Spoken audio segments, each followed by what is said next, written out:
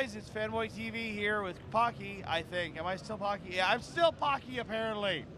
I'm getting tired, it's getting late, but we're still here for you. And right now I'm with Tim for Mega Blox and a mech warrior robot that's probably going to shoot me later, I think. Beast of a mantis, that's right. They've been calling him Freckles all day. I'd call him Tiny, just for fun. Irony, kids, irony. Look it up. So, Mega Blox has just exploded on the scene. I mean, we have, yeah. You guys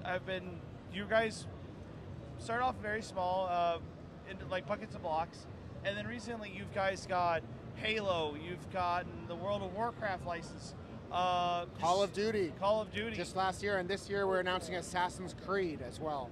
Wow, parkour Lego, parkour Mega Blox. That is way more fun. That's right. And you guys have been doing really well. You've got this gigantic robot. Your fans have been taking these blocks and just running with them. Yeah, we try to make an impression everywhere we go. I mean, we've seen some people here. They're building their own stuff, and they're building some very impressive models. Yeah. Best way I think I can ask really is, what do you guys think that led to a lot of these these big events happening right now? Well, we want to get our name out there. I think there's no question about it that we're doing something really cool, really exciting in the industry. Yeah. We're making these amazing micro action figures yes. in all of our lines. They're amazingly posable, interchangeable armor in just this tiny little scale right here. We have 21 different individual pieces. Wow. So it's an amazing thing that our design teams are accomplishing. So we want to get the word out about that. We want to show that we're doing some really amazing stuff. That is something I have noticed about Mega Blox, is that when you guys make figurines, they're just not like squares. These are fully movable. Every part moves it. Everything about them is interchangeable. You can mix and match. The Call of Duty one. I'm assuming the Assassin's Creed is going to be insanely just detailed. as posable, just as detailed, just as many pieces that are interchangeable amongst them. That's going to be quite insane. Completely, what we try to really do is try to make our stuff as authentic to the franchise or the series that it's based on, and try to make it just as cool looking as possible and as fun to play with and pose and display as possible. Since you do say you work very closely with them, with like the designers. The designers, like, hey, here's what Master Chief looks like, or here's what the soldiers look like, and they look at it and they go, you're almost there. You need to do this and that. Yeah, I'm hardly the guy who tells them what Master Chief looks like. They're the ones who know. They know the series inside and out.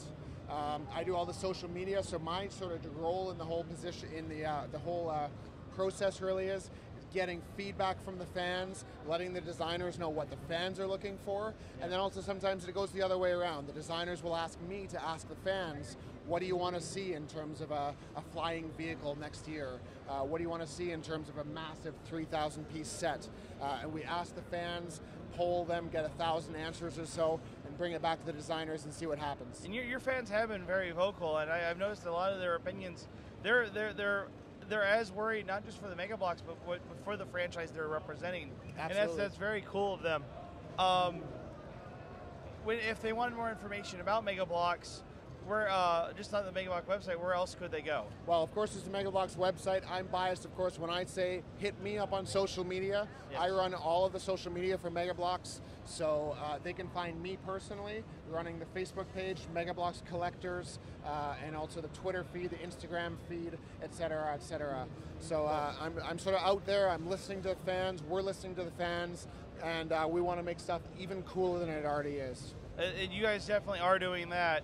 So, when is the Assassin's Creed release date? October of this year, 2014. So right when Unity should come out. That's exactly right. So if you guys collect your Mega Blox, get your Assassin's Creed, I'm hoping to get Acre. Now I can build Acre in Mega Block form. That would be great. Tim, it has been great talking to you, and good luck, and I hope you guys have fun here. Thanks, Chris.